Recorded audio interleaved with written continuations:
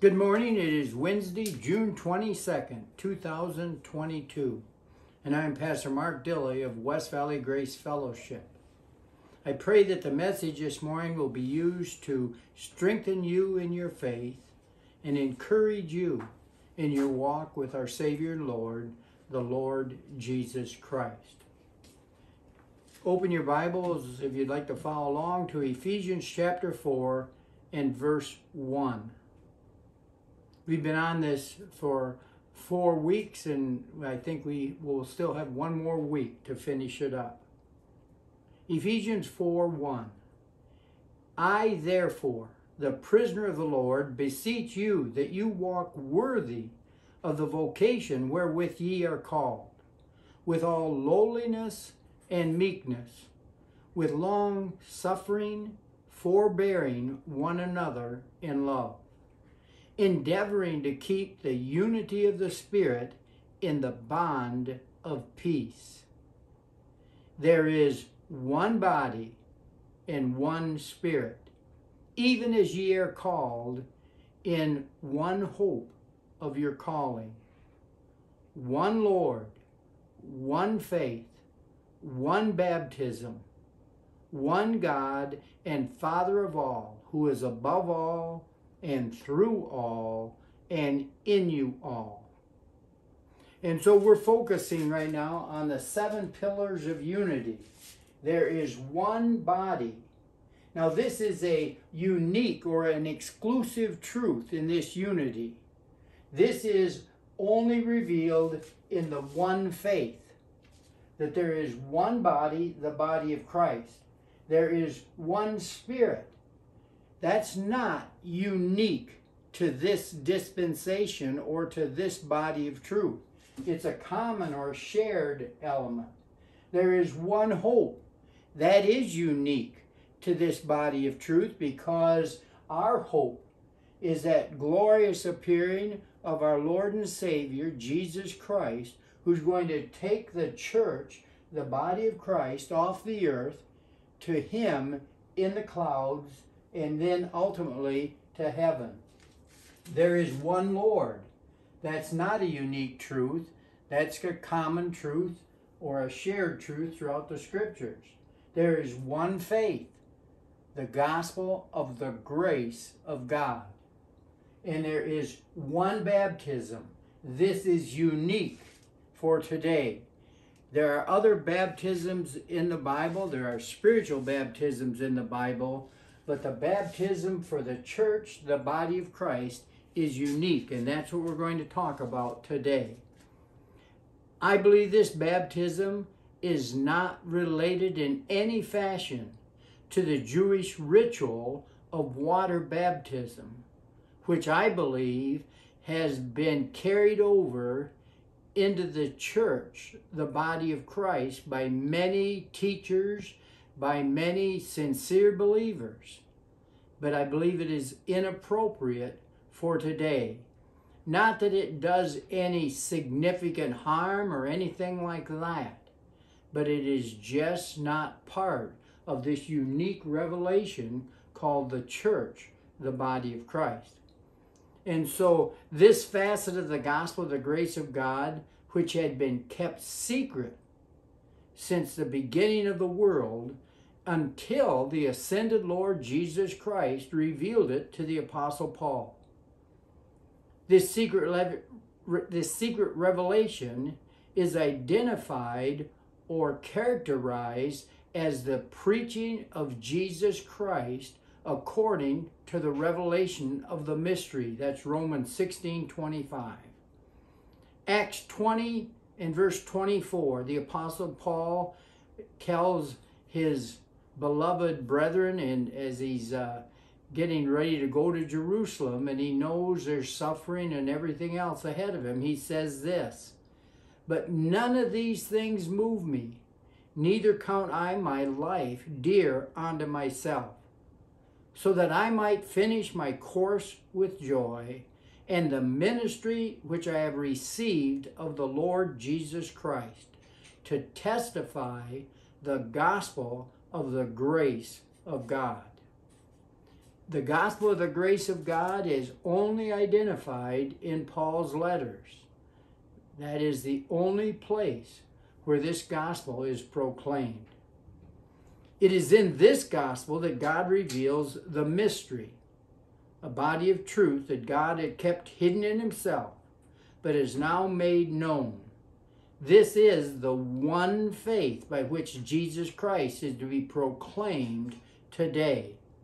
Romans 16:25, the Apostle Paul writes, "Now to him that is of power to establish you by my gospel and the preaching of Jesus Christ according to the revelation of the mystery, which was kept secret since the world began." You see in Paul's letters, several different places, he talks about this unique faith, this unique body of truth that God had kept secret. It's not hidden in the Old Testament. Or it's not there in the Old Testament. It's hid in God. And it was never known or revealed until Jesus Christ made it known to Paul. And it is only in this gospel of the grace of God that we have the revelation concerning the church, which is his body, the body of Christ. It is in this one faith that we are told that Gentiles at the present time are one with Jews in this new man. The Gentiles were not added in to Jerusalem. The Gentiles have not replaced Israel. The Gentiles and the Jews today are bonded together into one new man. It has nothing directly to do with the gospel of the kingdom and the preaching of Jesus Christ while he was here on earth. He never referenced the gospel of the grace of God. And so let's look at Ephesians 2:15. "But the Lord said unto him, Ananias and Paul," but Ananias did not want to go and see Paul necessarily because he'd heard all about what Paul had done. And so here's what the Lord says to Ananias. "But the Lord said unto him, Go thy way, for he," Paul, "is a chosen vessel unto me to bear my name before the Gentiles and kings and the children of Israel." This gospel is often referenced as the faith in Paul's epistles. This is the one faith. Now, I'm fully aware that most of the redeemed today, most of the members of the body of Christ, have been taught that they should follow the Lord by being baptized like he was. I was taught that. And at the time, being ignorant of the revelation of the mystery, I was taught that if I wanted to be faithful and if I wanted to serve the Lord, I must be obedient and get baptized. I was sincere in my desire to do the Lord's will, and so I was baptized.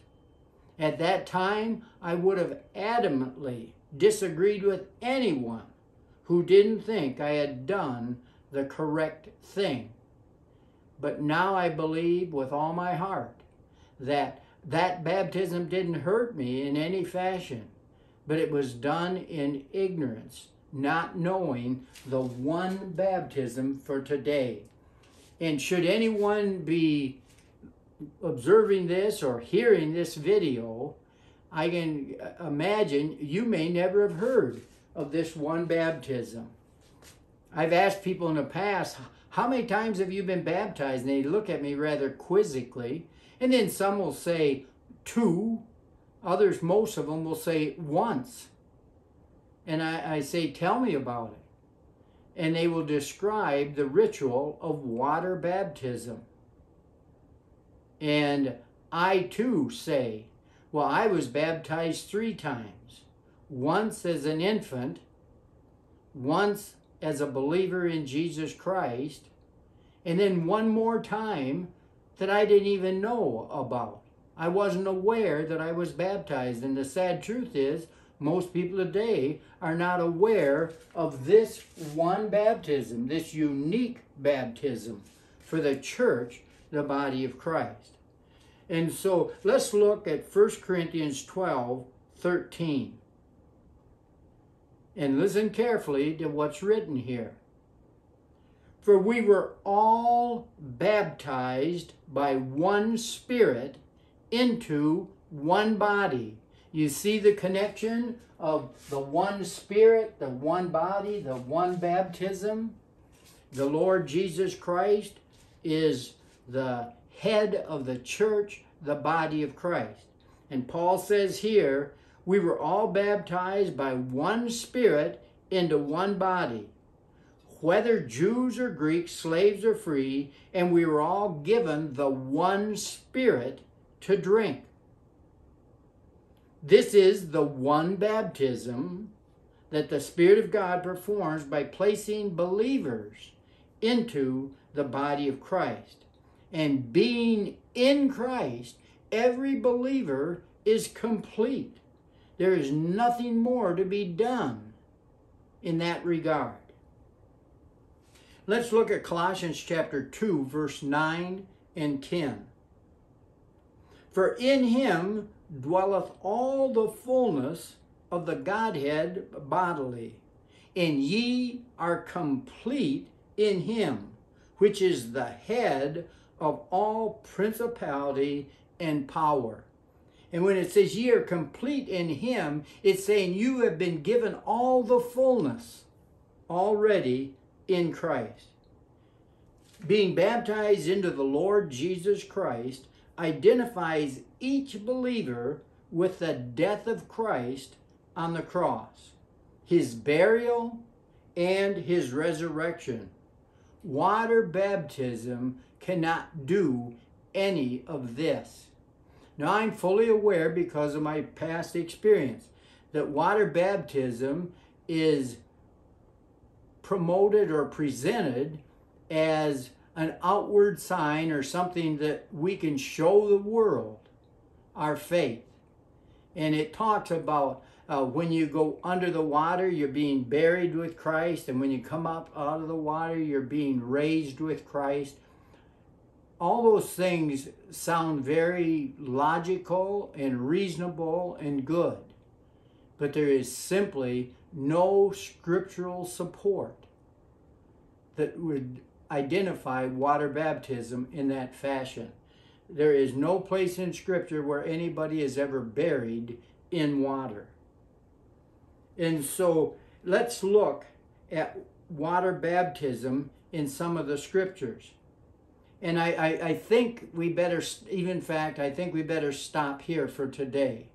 And to just, I encourage you to read the Scriptures that I've referenced. And if you don't have the notes, please contact me and we can have the notes emailed to you every week. But I think I better stop here, because the next part I'm going to talk about may take a considerable more amount of time than I want to dedicate today. So for today, there is one baptism, there is one faith, there is one hope, and there is one body. That is the distinctiveness of the church, the body of Christ. The one Spirit, the one Lord, and the one God are common throughout the Scriptures.